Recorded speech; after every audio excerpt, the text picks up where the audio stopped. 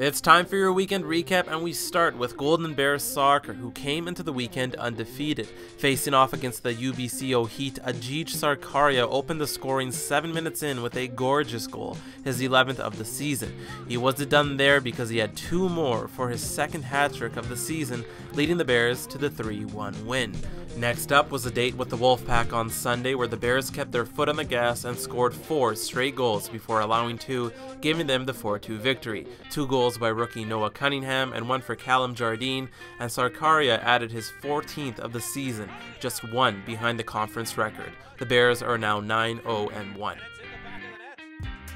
Pandas Soccer started their weekend with a matchup against Victoria, where Cassie Bazzarelli earned her 5th straight clean sheet to start the season, good enough for a 0-0 tie and remaining undefeated with a 3-0-2 record. They brought that record into Sunday against defending national champs UBC, where the offense dictated the opening with 2 goals in the first 25 minutes by Carissa McNutt and Brenna Mattiello. UBC responded and tied it up, but in the 74th minute, Captain Fallon Dickey broke away to slot home the game winner for the Pandas. Pandas are in 2nd place and on the road this weekend.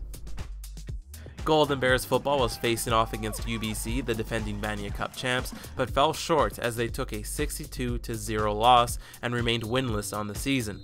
The Bears will likely have to win their last 4 games to earn a playoff berth, and that starts with a matchup on the road against the Dinos this weekend.